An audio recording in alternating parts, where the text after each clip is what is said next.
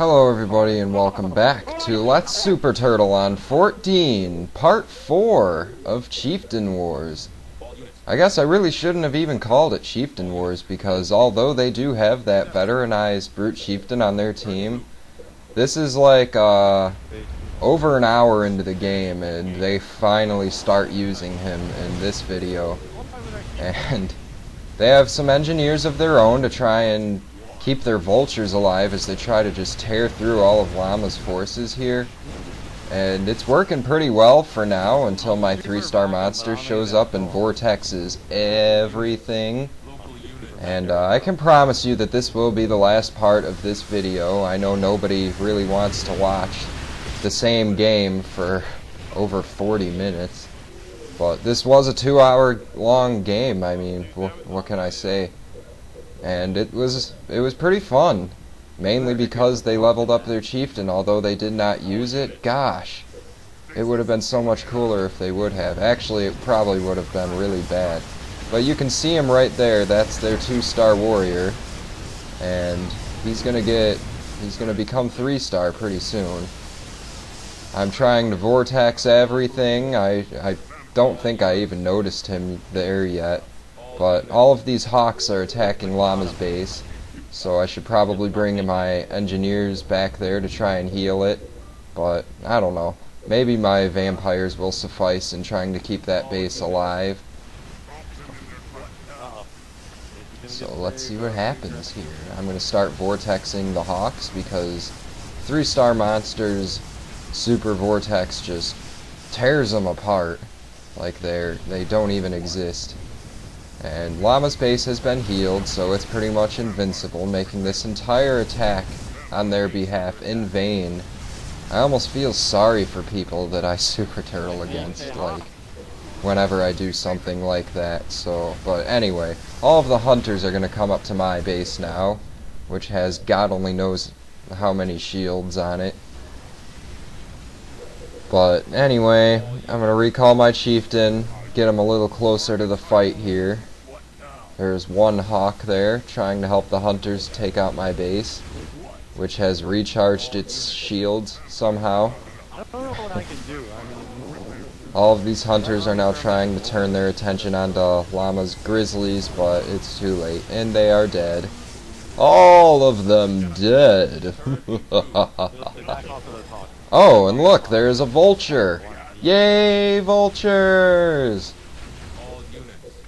So, I mean, this was a 2-hour long game, and, I mean, for at least 40 minutes, they made the same units over and over again. Oh, there's Mitch's Spartan Hawks, by the way. One of them's got some veterancy on it. That's pretty cool. I've never actually seen a fully veteranized hawk before. I don't know what their potential is, but if they're anything like other hawks, they'll probably just die instantly against any anti-air. But whatever. So anyway, they've taken over this side of the map pretty much from us, so we have to really push in and try and take it back. I'm sending in my 3-star monster, but they have a 3-star monster there too, as you can see it there in the middle of the screen. I'm vortexing it and everything around it, but 3-star monsters' power level is beyond imagination. It's over 9,000! No clip this time, sorry, I'm lazy. But there you can see a big chunk of a vulture flying around in my vortex there. And their 3-star monster is just not even getting hurt by it. It's pretty amazing. So I'm gonna explode it, see how much damage that does. Not that I can see because my ugly ass mini-map is in the way, and now I'm gonna look away and build more units on my base. Oh, there, you can see his health there, and it took about a quarter health away. That was like a maximally filled vortex. I don't even know how you would say something like that. But they finally debombed my chieftain, so I can't vortex everything anymore. The worst thing about the debombs is that it blocks my teleporter, and I can't port in units anymore. It's really annoying. But, you know, they're just doing everything they can to try and pull off the W here.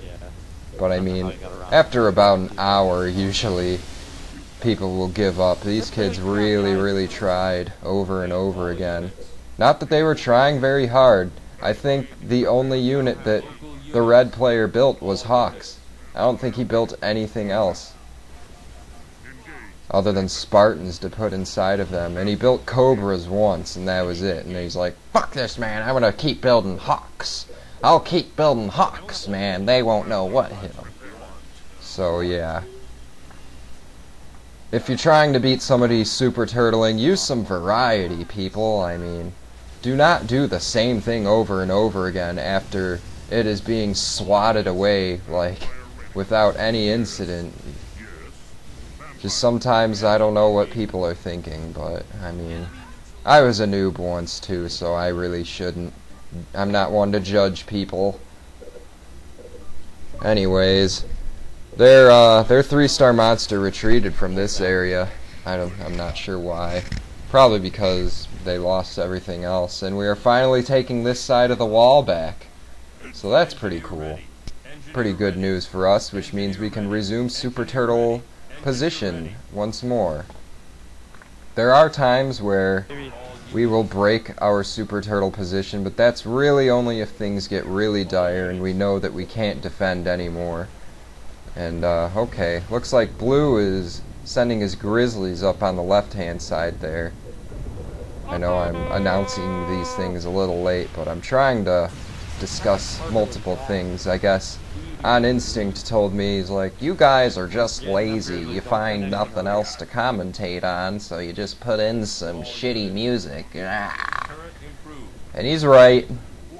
Been getting a little lazy with the commentary lately, so I'll try to commentate this entire vid because it is pretty action-packed. You'll see that my vampires are stasis glitching. I still don't know if that's like something you can trigger by yourself or what. But anyway, those Grizzlies broke through the wall, but they are going to get hijacked by Mitch's Spartans here. Although Mitch may lose that 2-star Spartan, which sucks. But he does manage to get one Grizzly there. Maybe another one. There's the D-bomb to try and stop my Vortex, but, you know, the Vortex is just one thing about the Chieftain. If once he's D-bombed, he's still a monster, and you still cannot stop him if he's got enough engineers on him. And he will just stun all of the tanks and kill them. Mitch did not jack any of those tanks, by the way. They all got stopped. But, he does eventually jack some Grizzlies. And you'll notice that by the fact that he is jacking Grizzlies, that means that his Hawks died somewhere off-screen, unfortunately. But, you know. Oh, there he is. There's their 3-star Chieftain right there. So I'm going to send mine straight towards him and try and kill him right now while there's a D-bomb there. What you really have to do to try and kill a 3-star Chieftain is you have to trap him. Because otherwise he'll be able to get away scot-free. But if you can surround him with units, yeah, he just recalls and gets away with it.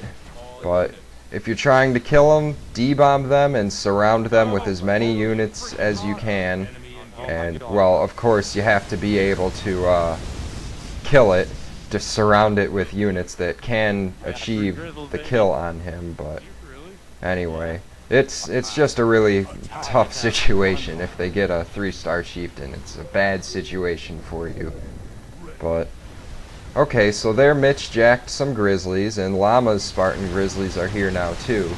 So this Grizzly army is just gonna get pumped, just like every other army that they've sent up. And there's the freezing. That is definitely a rage quit. He probably just turned off his Xbox. Like, man, they jacked my Grizzlies, man. This is bullshit, man. I'm leaving. And after he resigns, like, his 2 teammates stuck in it for a while, but you know, they eventually fell as well. And that's another 5 minutes of video. Hour 38 at this point. I think it went up to an hour 47. And here Llama and Mitch sent me all of their resources so I could actually max out my money bar, because I've never seen it before, and now you can see it. sending me so many supplies. I literally could vortex everything at this point. My armor's tired. There it is. 90, 90, 90, 90, 99. So there goes the other player. That was the Chieftain that got defeated there. He did not lose his 3-star monster. He simply sold his bases and got defeated. But, yep. That's it for this Super Turtle here. I'm sorry I didn't look at the timer at the end, but I'm pretty sure it was like an hour 45. There's all the units we killed. Over 120 hawks almost that I killed. And that's not including the ones that Llama killed. It's just absolutely crazy how many hawks they made and vultures. But yeah, I hope you enjoyed this Super Turtle. Hopefully you learned something, and maybe you'll have some fun Super Turtling. Thanks for watching. Bye.